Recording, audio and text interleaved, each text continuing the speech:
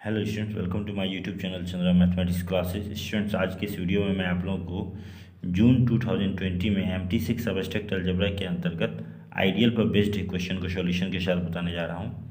यह क्वेश्चन है, find a maximal ideal of Rx containing the ideal generated by x² - 1 and x³ - 1। तो Rx का maximal ideal हमें यहाँ पता करना है जो कि इस आइडियल को कंटेन करता है। तो Rx का मैक्सिमल आइडियल एक ऐसा आइडियल होता है जो कि इररिड्यूसिबल पॉलिनोमियल के द्वारा जनरेट होता है। तो हमें यहाँ पर वह इररिड्यूसिबल पॉलिनोमियल पता करना होगा। तो इसके लिए हम क्या करेंगे, सबसे पहले ये दिए हुए आइडियल के एलिमेंट के फॉर्म को लिख लेते हैं कि इस आइडियल का फॉर्म कैसा होता है। हमें लिखेंगे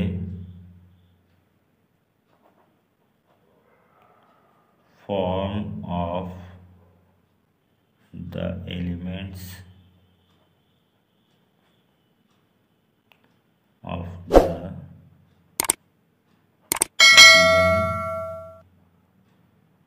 ideal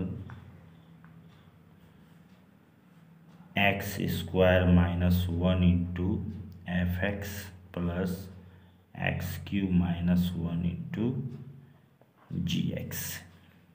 इसके द्वारा जनरेट होने वाले x² - 1 और x³ - 1 के द्वारा जनरेट होने वाले जितने भी एलिमेंट होंगे वे इस फॉर्म के होंगे। तो अब हम देखते हैं कि हमें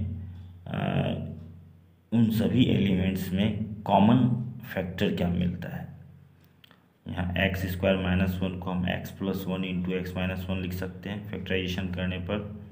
इसी तरह से x³ - 1 को हम x - 1 इंटू x² + x + 1 लिख सकते हैं इंटू gx।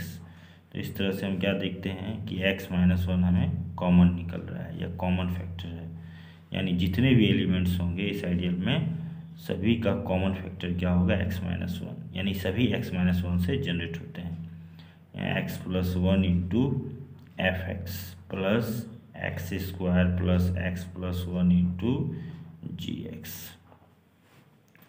तो यह कॉमन फैक्टर क्या है, इररिड्यूसिबल पॉलिनोमियल है।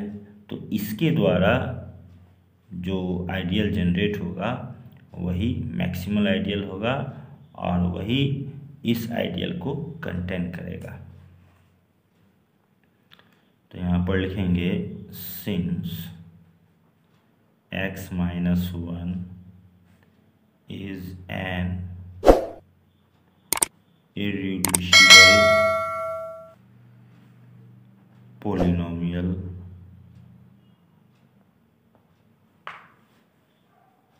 therefore ideal generated by x - 1 is a maximal ideal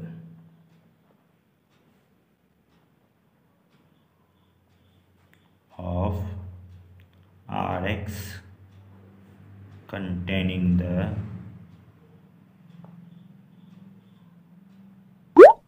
given ideal. Okay, students, thanks for watching.